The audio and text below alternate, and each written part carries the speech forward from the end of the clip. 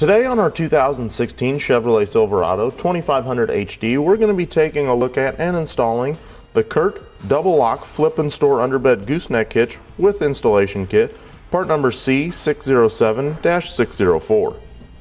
Here's what it looks like once it's installed in the truck. And you can see from underneath here, you're able to see its key feature, which is the double locking pins on the locking mechanism. So that's going to help to provide added security for when the ball's in place. When I pull the locking mechanism out, you can see the two pins that are used to help secure the ball into the hitch.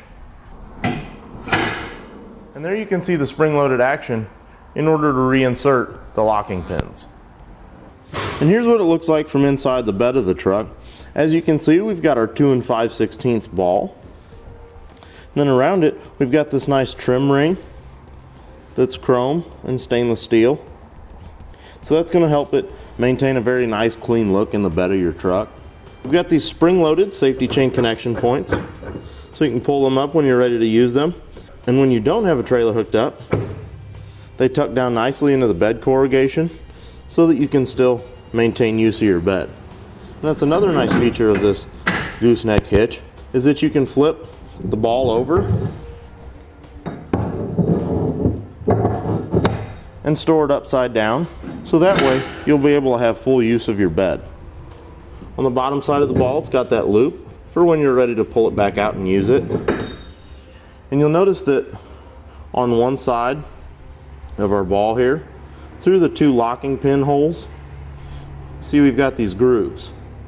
And those are there because there's a pin that's down inside the hole for our ball that is going to go and rest in those to make sure that it sits at the proper depth and can't rotate when it's in there, along with those locking pins to help make sure it stays secure. When you have it stored away, it also comes with this rubber cover that'll pop right down inside there. That'll help keep dirt and debris from getting down inside your gooseneck hitch, so that way it helps maintain the easy operation so that there's not that debris buildup. And you can see what's really nice about this is that when the ball's flipped over, you're still going to have full access to your entire truck bed. It's not going to eliminate any of it. This gooseneck hitch features a 7,500 pound load limit and a 30,000 pound gross trailer weight capacity. To begin our installation, we're going to go ahead and remove the spare tire. Now with our spare tire out of the way, we'll need to remove this heat shield, and we're going to need to remove two 13mm bolts in order to do that.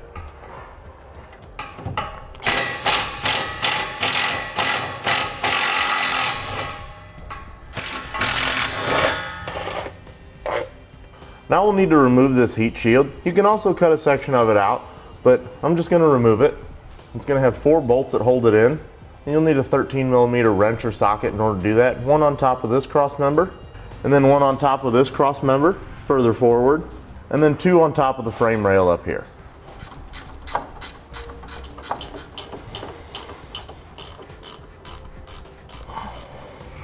Now we'll remove this inner fender liner because it comes equipped with it, and there are going to be multiple screws that are going to use a T15 Torx bit in order to remove them, and they're going to be all throughout.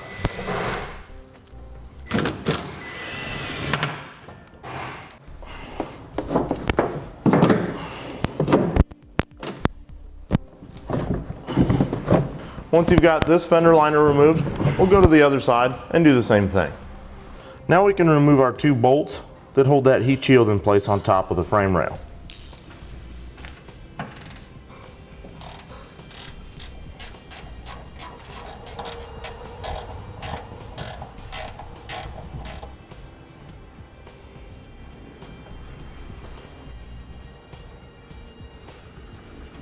Now we'll take our heat shield and remove it. Before putting our cross rails across the top of the frame rails, you'll want to take one of the 1/2-inch bolts that comes with the kit and thread it in to all the holes in the rails to make sure that the powder coating or any debris doesn't keep you from being able to easily thread them in by hand.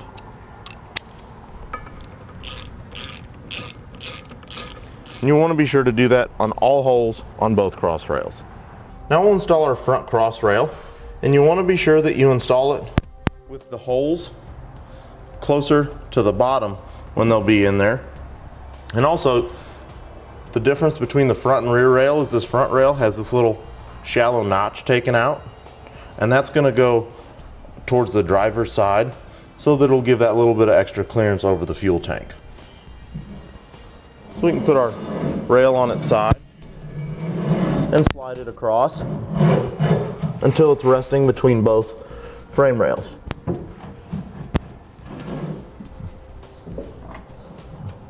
Then we'll move it forward. Now we'll slide our rear cross rail into place.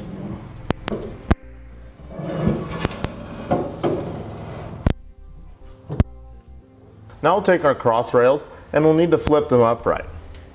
In order to do that, I'm going to take a 1-inch wrench, but you can also use a crescent wrench or a pair of channel lock pliers. I'm going to grip it and turn it so that it flips upright. And again, you want to make sure that those holes are down towards the bottom. So on this front cross rail, you want that notch to be to where it goes right around the fuel tank there. And then you can move that forward a little bit. We'll slide it back all the way against our hat channel. Now we'll take our side plates and get them up into position. In order to do that, you'll want to make sure that you space them out far enough. You'll be able to slide it up in between there. You also want to make sure that the holes are going to line up with the holes in the frame. So now we'll take 1/2-inch bolt with flat washer and split lock washer. We'll get it started into the threaded hole on the cross rail.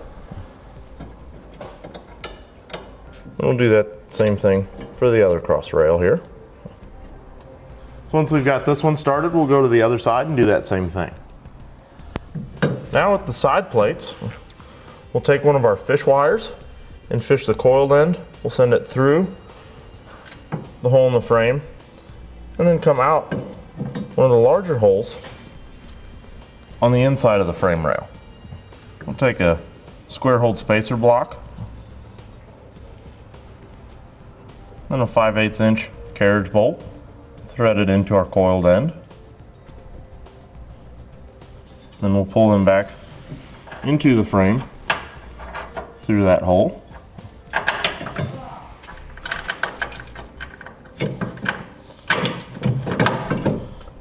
And out through the hole in the side of the frame. And then we'll move to the other hole on the side bracket and do the same thing. And with the bolt pulled all the way out, you can remove the fish wire and install a 5/8 flange nut.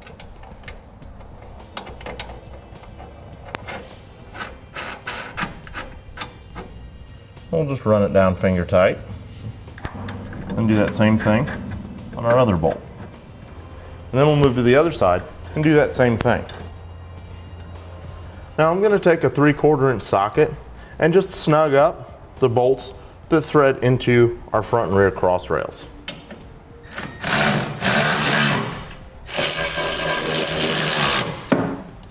I'll go to the other side and do the same thing.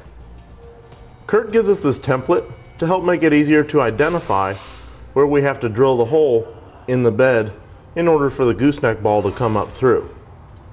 So here's the front. We'll have that arrow going towards the front, and we'll want to make sure that the little flanges come down because then they line up with the holes in the rails. So then we can install a 1/2-inch bolt in each one in the front rail and then one in the rear rail back here.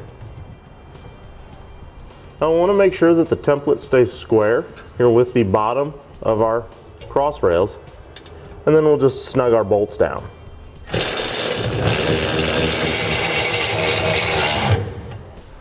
Now we'll take a 1/4 inch drill bit and drill through this hole as our guide.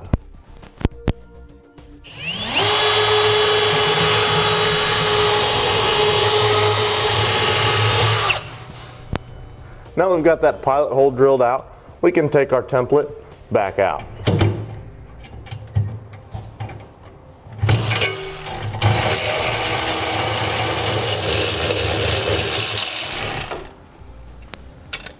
Now, I'll use a hole saw to drill out this hole to the size indicated in the instructions.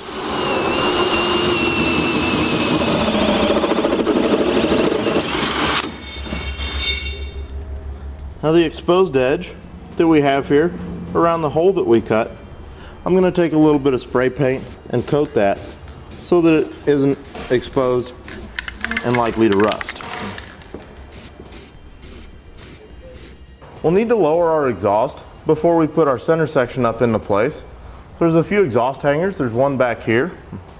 In order to remove it, you can take a little bit of spray lubricant, and you can use a pry bar in order to slide that off of there. Then there are two more just in front of our rear axle. You'll want to make sure to put a support strap up so that when you loosen all the hangers on your exhaust, it doesn't go too far and possibly damage the exhaust system. So we'll use that same process to remove the ones here in front of the rear axle.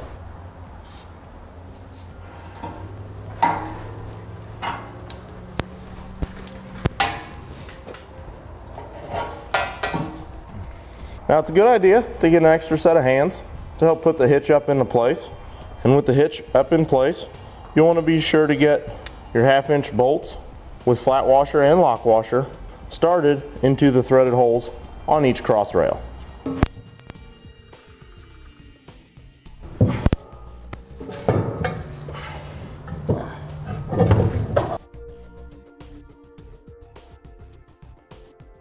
Using a 3/4 inch socket, we can begin tightening up all of our hardware that secures our center section to our cross rails.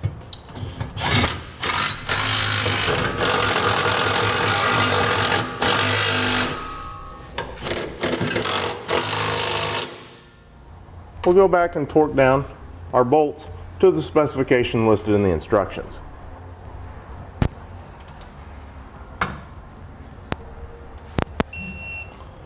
Now we'll torque down both sets of bolts for our side plates and torque them down to their specifications in the instructions. The nuts on these 5/8 bolts are going to be a 15/16 socket.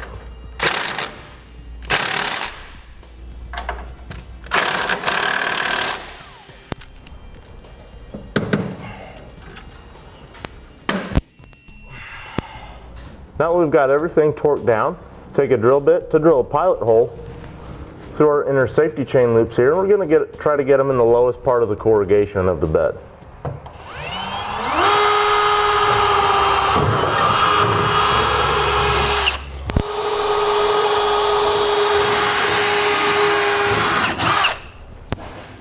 Now that I've got all my pilot holes drilled for my safety chain connections, I'll come up top here and drill them out the rest of the way, stepping up drill bit sizes until I've reached the final size.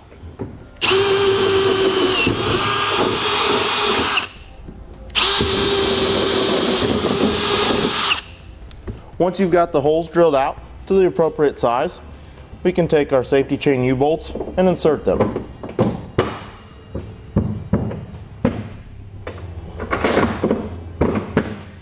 And you want to make sure that they'll move up and down easily.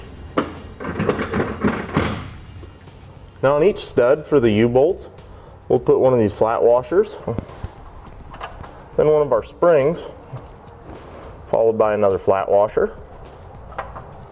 Then we'll take 1/2-inch nylon lock nut and get it started. Then we'll do that on the other 3 studs of our 2 safety chain U-bolts. Now we can tighten up our lock nuts on our U-bolts, and when we tighten them, we want the bottom of that bolt to be flush with the opening in that lock nut.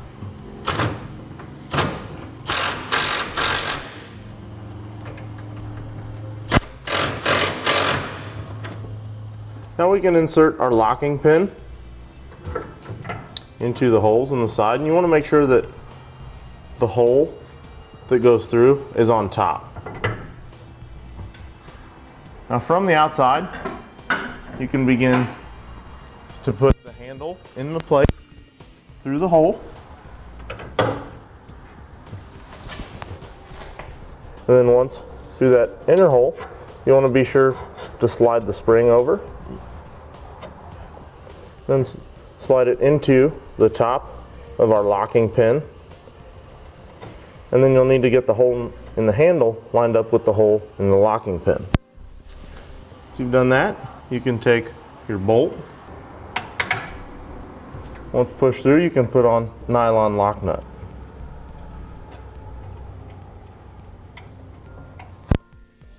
Then you'll need a 7mm wrench or socket and an 8mm wrench or socket.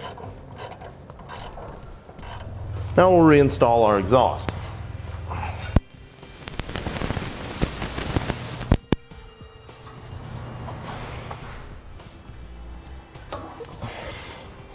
Next, we'll reinstall the inner fender well.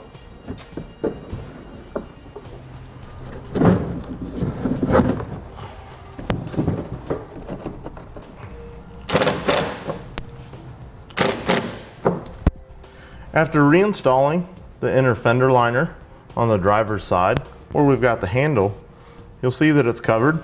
So we'll need to trim that in order to be able to use our handle.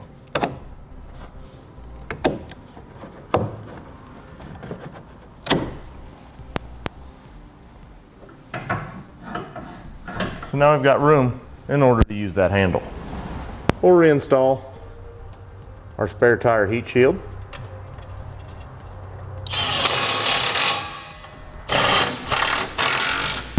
And then we'll put our spare tire back up underneath the truck. That's going to complete our look at and installation of the CURT double lock, flip, and store underbed gooseneck hitch with installation kit, part number C607-604 on our 2016 Chevrolet Silverado 2500 HD. Click the link below to shop, learn more, or visit us at etrailer.com.